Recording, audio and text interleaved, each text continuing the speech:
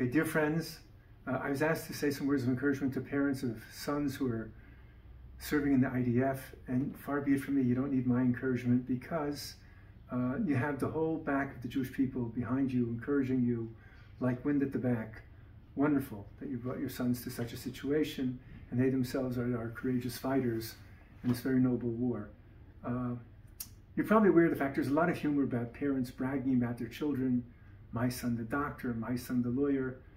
And the bragging really is about an achievement which could be totally void of any character.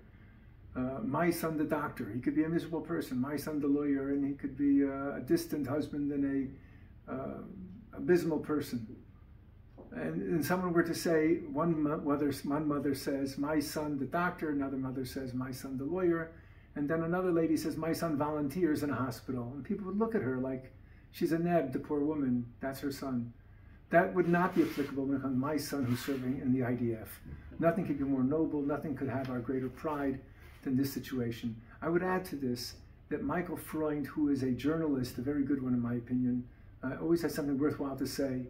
He wrote after Tzuk Time, which was in 2014, a very significant incursion of Israeli army into Gaza in the summer of 2014. They were there for 51 days.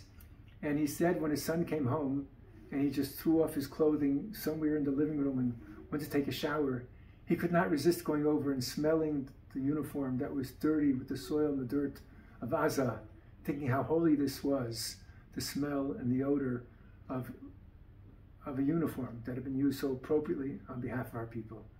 I give you my greatest congratulations and encouragement. Chizku v'imsu.